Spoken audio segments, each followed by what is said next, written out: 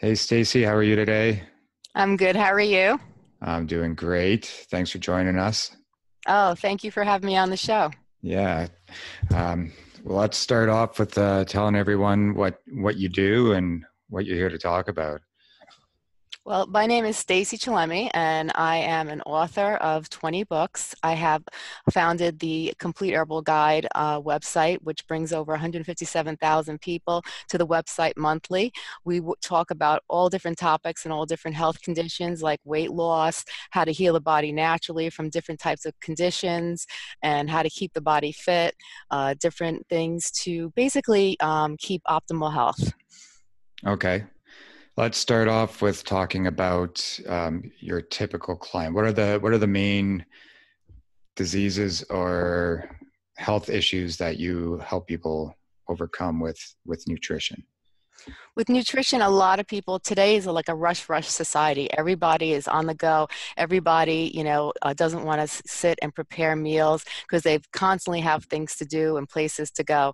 So with our society, the way it is, and also with the foods, so many processed foods out there, so many fast food restaurants, large portions, and foods in the grocery stores that have so many preservatives, so many additives, and things that you don't necessarily see in other countries. People are consuming these foods in our body doesn't know what to do with them, and our body starts storing all these toxic ingredients, and we start seeing different conditions come about because a lot of times when we eat different types of foods that aren't necessarily pure, what happens is the body doesn't know what to do with it. It doesn't know how to break it down. It stores it in the body, and then after a while your organs become very sluggish. Your body doesn't operate as well as it normally should, and you start seeing different types of symptoms come about, different conditions slowly start to creep up on us: fatigue, high blood pressure, diabetes, lots of different things. And we were speaking earlier today, and you were telling me about weight loss. Well, our society, we have over 70% of the people in our society struggle with obesity. And in our society, a lot of the conditions that people suffer from are related to overweight. Yeah, totally.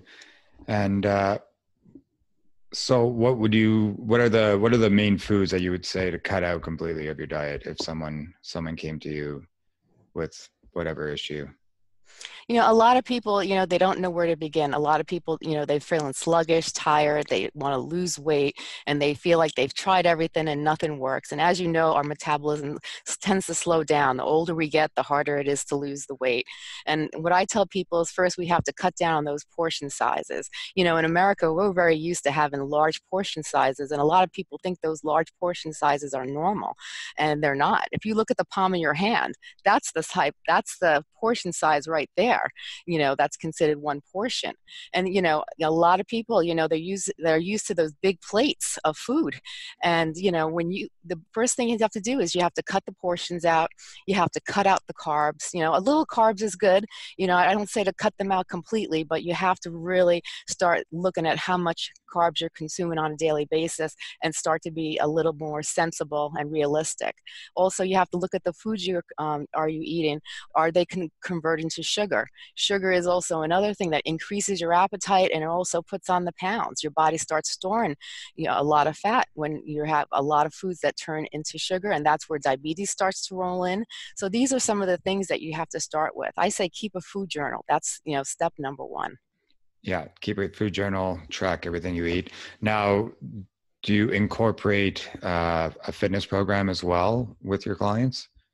I always suggest exercise. Exercise is very important, but everybody has, their body is different, and a lot of people are in different fit shape. You don't have to exercise 2 hours at the gym, in order to lose weight. 15 minutes a day, just doing something that, either walking is a great, form of exercise. If you can get out there, walk around the block, and every day, if you walk a little further and further, you'll start seeing yourself burn calories just from the walking. That's a great thing in itself. 15 minutes of yoga, stretching, walking.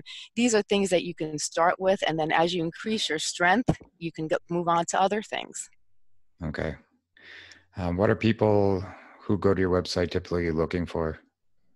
A lot of people, look into the fitness category, the nutrition. That's a very, popular topic. People are looking how they can improve their health, how they don't want to feel the way they are. As we get older, our hormones in our bodies change, both male and female.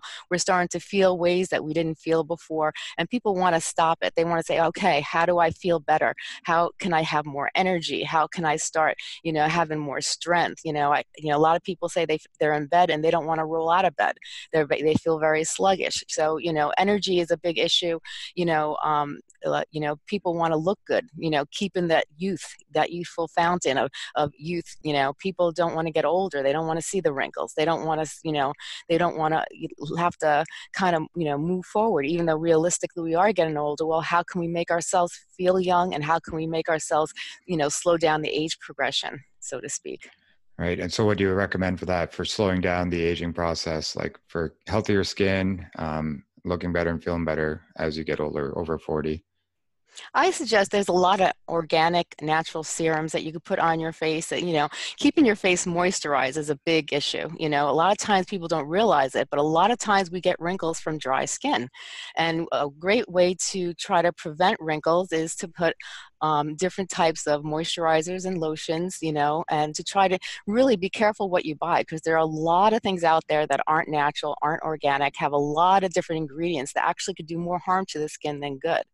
And they have, even now they're coming out with CBD creams, and they're coming out with different types of moisturizers that are natural for the skin, like turmeric masks and all these different things that actually can help the face and make the face feel tighter and firmer, and look even better.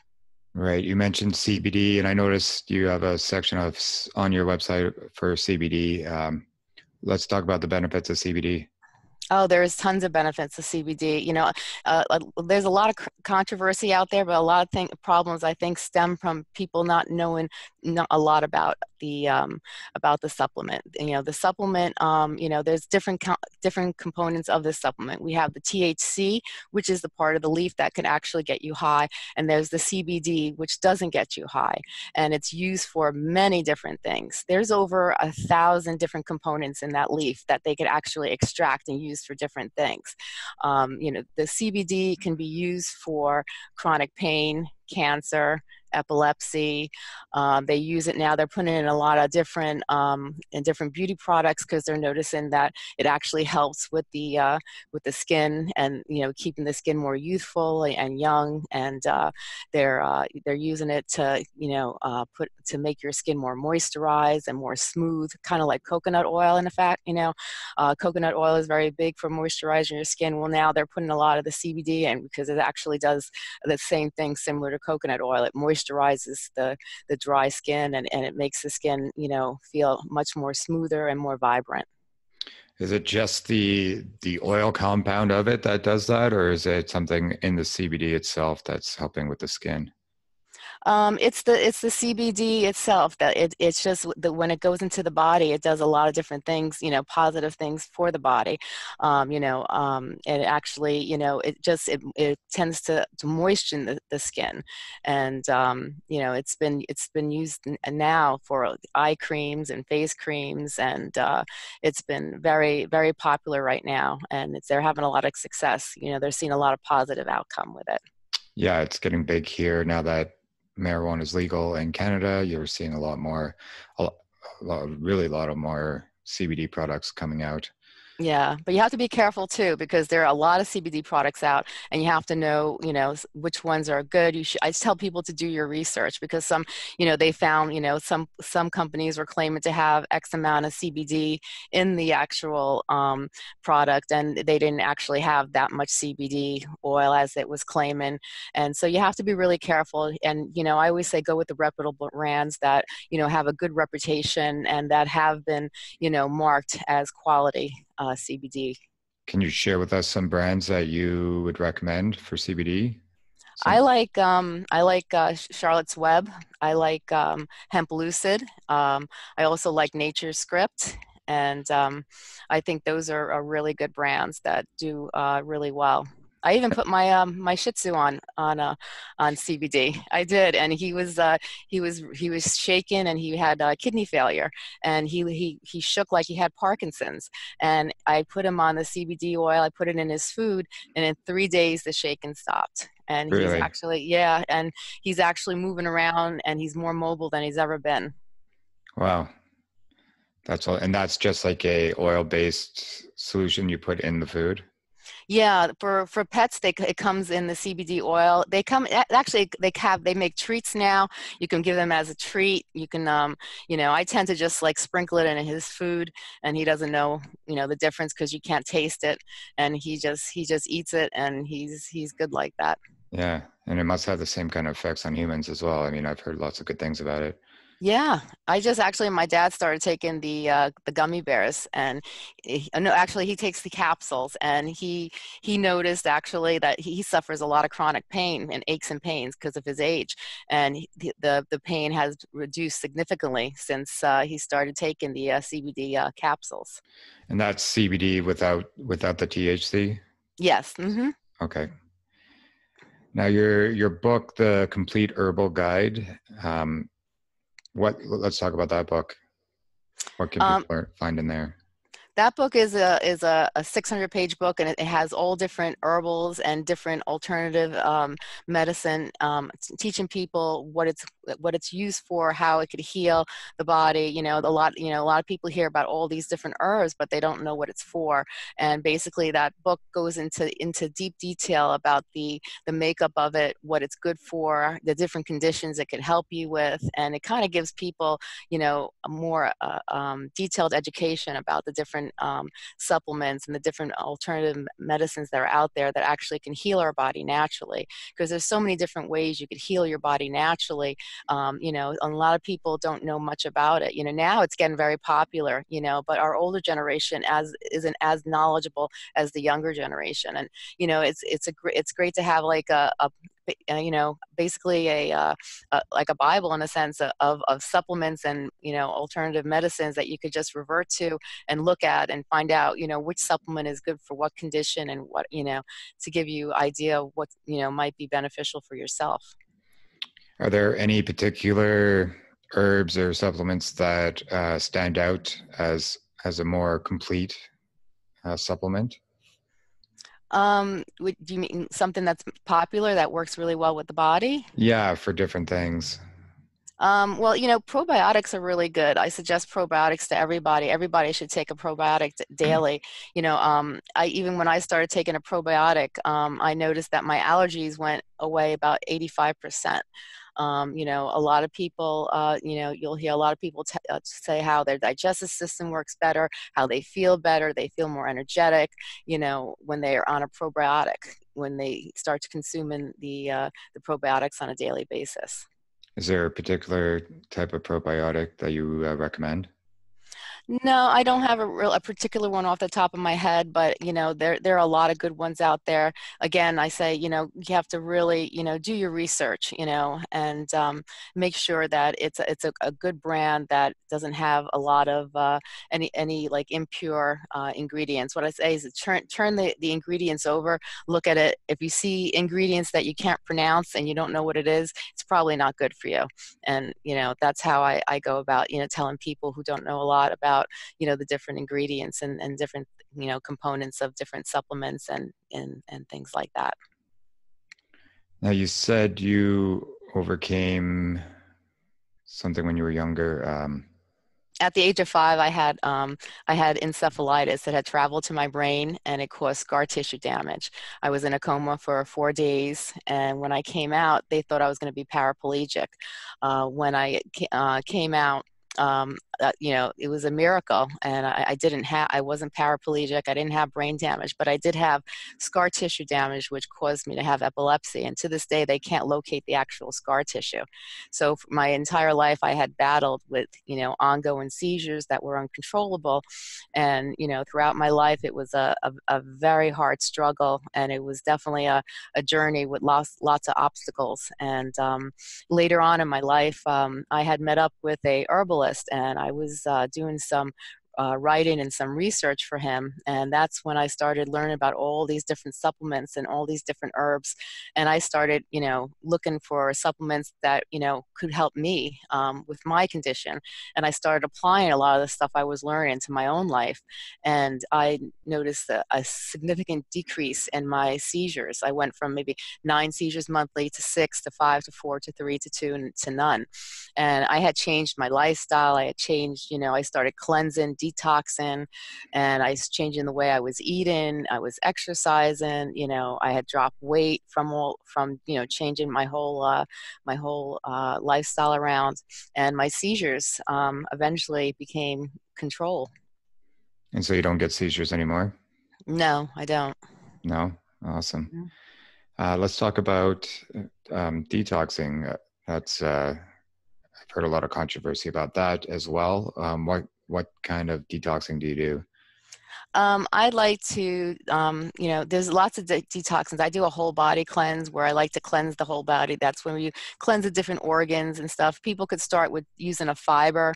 They can start with using milk thistle, which is great for your liver as well. And also, they have colon cleanses that are really good for, especially if you've never done a detox to get all the toxins out of your body. And colon cleanses are a really good way. They also have whole body cleanses that you can find also that are really good. And then there's different teas and different types of supplements that are good for detox as well. Like dandelion tea is really good to detox the body. A lot of times I'll have dandelion tea at nighttime, and you definitely feel energetic and more better when you start to detox. And that was one thing that actually I started noticing when my seizures started to decrease. It was when I started detoxing. I also noticed a huge increase in my energy level as well. Yeah.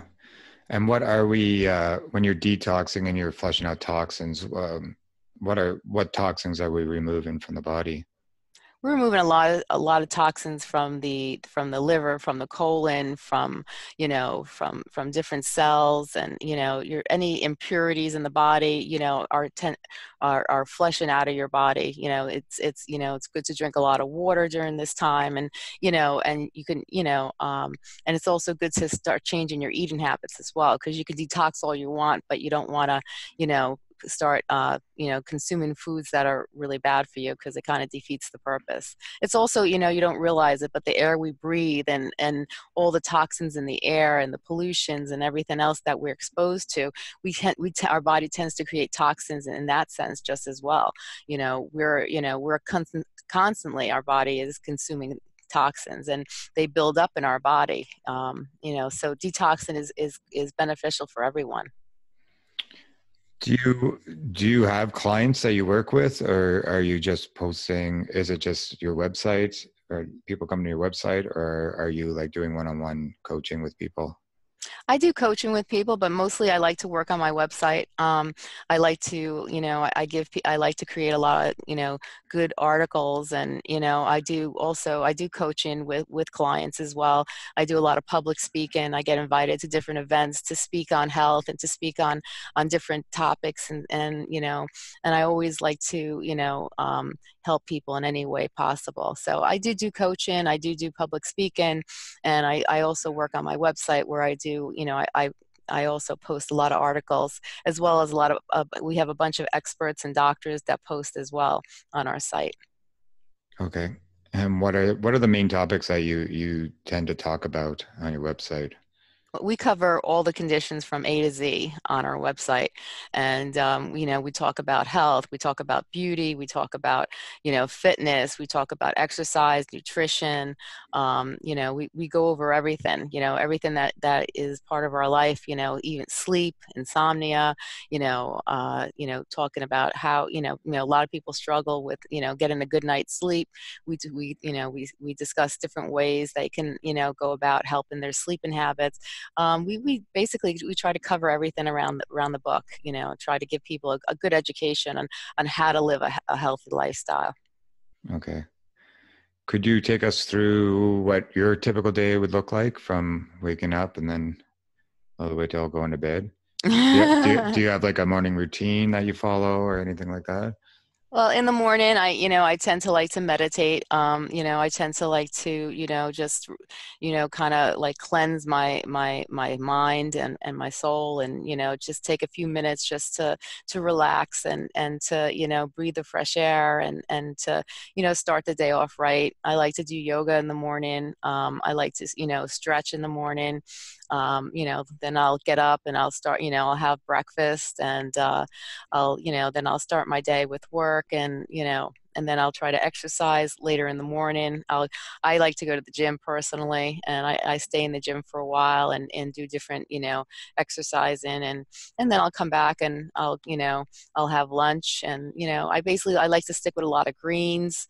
In the morning, I eat eggs and, I tend to eat my eggs and I'll eat it with spinach and vegetables and stuff like that and then in the afternoon I'll have something light, not too heavy, but just enough to fill me. I like having protein drinks as well. They kind of, so I don't eat as much and I'm getting a lot of protein in my diet as well. And then I just go out throughout my routine and my different different things I have to get done during the day and my work. And at night, I try to eat something, make something for the family that's healthy.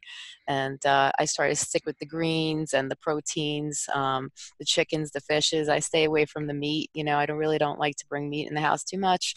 And I'm basically, just like I think, the more greens you have in your diet, the better. And with your protein, do you just use whey protein, or is it a plant-based protein? Do you have a preference on which one? I personally I like the Premier the protein shakes that are made already. I have friends that use the whey. I have people that I know that make their own. That they put a scoop, a couple of scoops of a protein, like that they like, and then they put a lot of different vegetables and a lot of different fruits, and they make their own protein drinks. And I've tried that, and it's really good as well. You can make, if you can make it right, it'll fill you for the day. You can get really full, on those protein drinks. Yeah, I tend to do that myself. I usually throw a bunch of spinach and then my Yeah. protein and some Greek yogurt and then a little bit of fruit, and I get my 40 odd grams of protein and Yeah. it tastes good. Yeah. And we have like a lot of recipes for protein shakes on the website. And for people who like to make themselves fresh smoothies, we have that on the website as well. We have different recipes and healthy recipes for people to make at home that are easy. Okay. And you said you stay away from meat. By meat, you mean basically like pork or beef, red meat, Yeah, pork. I try to stay away from the red meat. I try to focus more on the fish and the chicken. I like to, for me, it's, it's better for your body. And, I don't really, once you stop eating red meat and you don't miss it anymore. And then if you have it, you'll notice how heavy it is on your stomach and how hard your body has to work to break it down, because your body, works really hard to break down, foods like meat and stuff like that. So if you can nix it out of your diet, it's definitely a plus. Yeah. Do you supplement with enzymes at all when you eat? No, not really. Just kind of let the plants Yeah, take the reins on that. yeah. All right, let's talk about some of your other books. What other books you have? What are the subjects of them? Well, I wrote a couple different books um, on supplements, and I also wrote a book on positive thinking and how to stay young and feel young. I've also, I do a lot of trying to teach people about epilepsy. So I wrote a couple books on epilepsy and how to cope with the disorder, because as you know, with any condition in life, when you have any kind of condition that you're battling with, your whole life gets turned upside down, and it can be very, very hard on the individual. And that's one of the reasons why I created the Complete Herbal Guide, was because, as I was helping myself and helping other people with the disorder, I realized that, the things that I was teaching people on how to cope with epilepsy could be applied to any condition and any disorder, and even people that are going through things, mentally, struggling in life with certain obstacles. All these things can be helped, naturally through through different ways of thinking and different ways of doing things, changing your lifestyle. So that's, how basically the Complete Herbal Guide came about. And it became very popular very quickly because people really want to, learn how to feel better. They want to learn how to cope with what they're dealing with because everybody has something. And if you find somebody that says they don't have something, well, they're lying. Mhm. Yeah. So, how long has it been since you had your last seizure? It's been years now. So Yeah.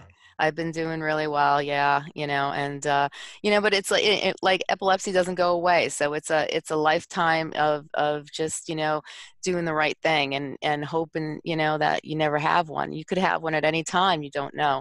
Your body, will give you, signs and stuff like that. But, for someone with epilepsy, it's very scary because they never know when the next seizure is going to occur.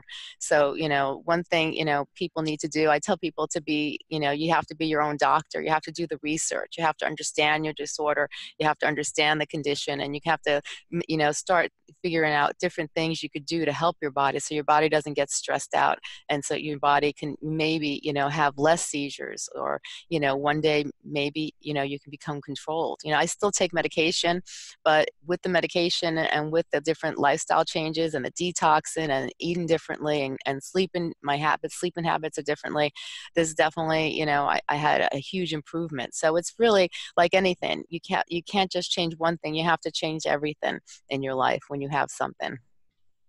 Now, you were taking medication prior to changing your lifestyle. hmm Um, were you were still getting seizures when you were on the medication before you changed your There was lifestyle? a time frame where I didn't drive for over 15 years. It was trying to get, my seizures controlled because when I was younger, my seizures were controlled up until the point where my body started going through menstrual changes. So when your hormones started changing, that's when my body started having seizures again.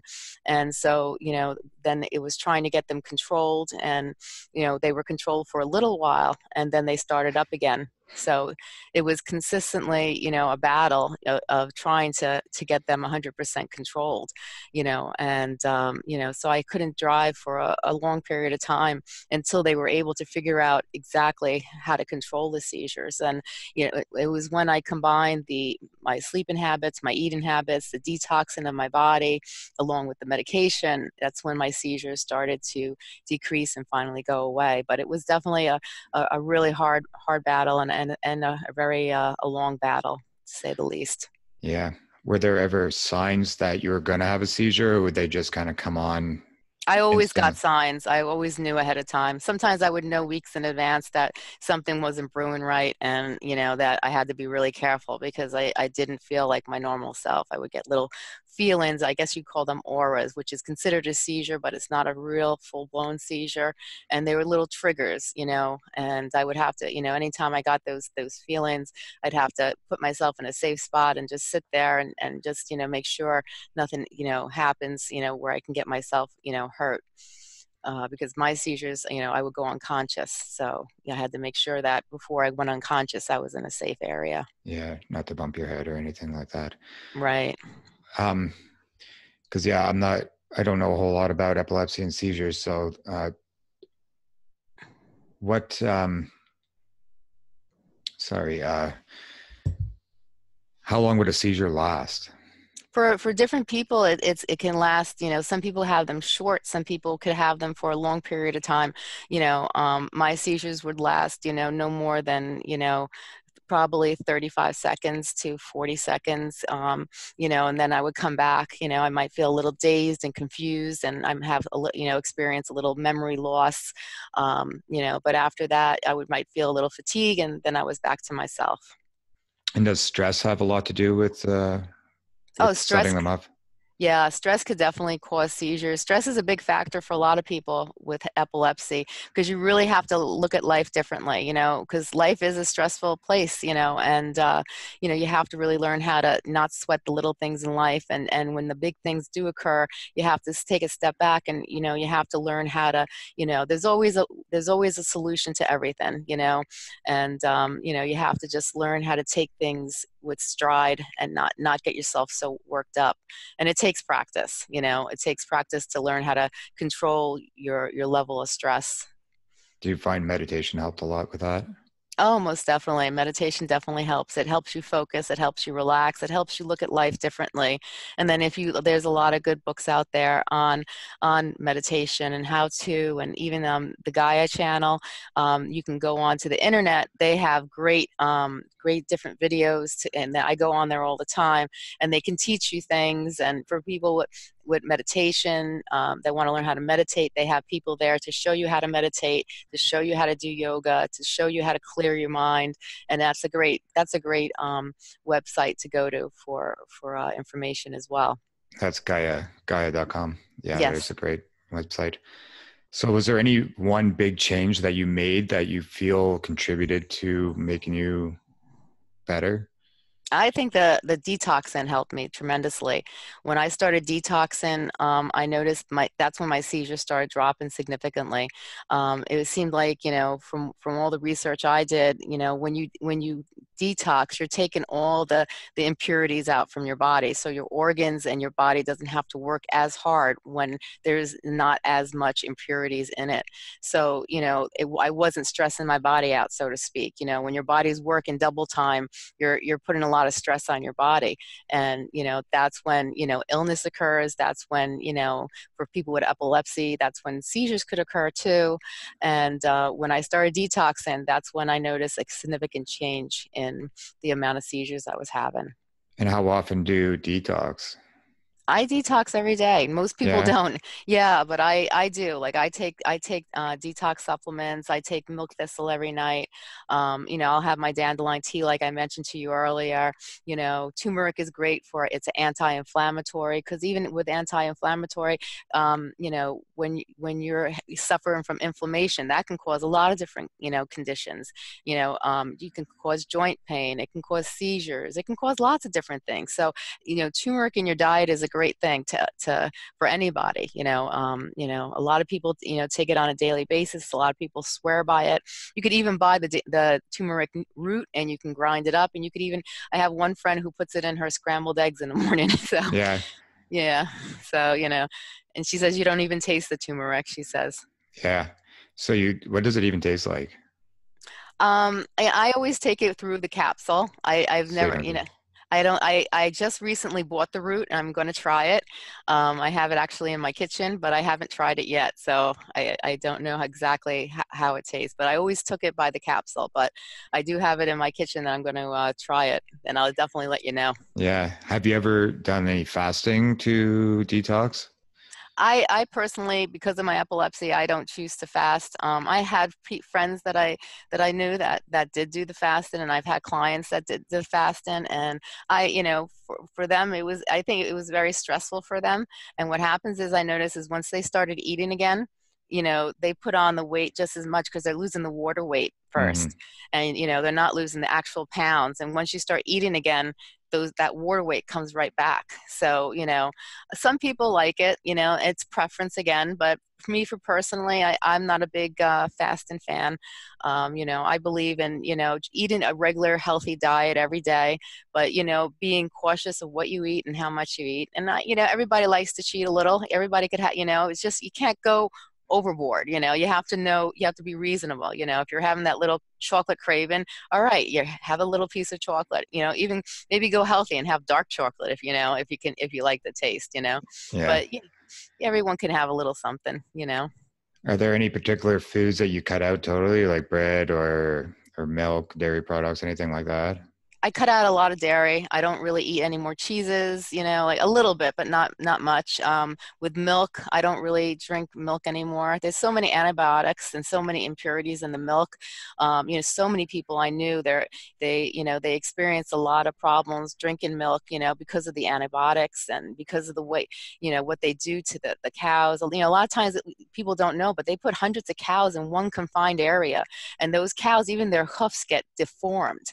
And what happens is that when one cow gets sick, all the cows get sick, and then they'll start giving them antibiotics, and they'll shoot antibiotics into those milk, and then they're shooting other stuff into the milk. And who do you think's drinking that? We are. and then Hmm. it's going into our body, and we don't realize it, but it is. And then, that's when the problems start to occur.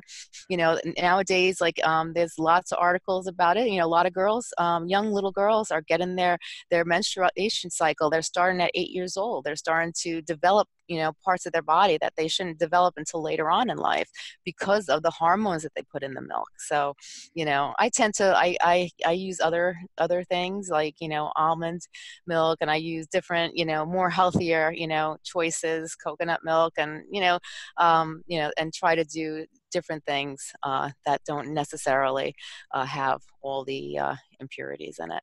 And bread, do you still eat bread?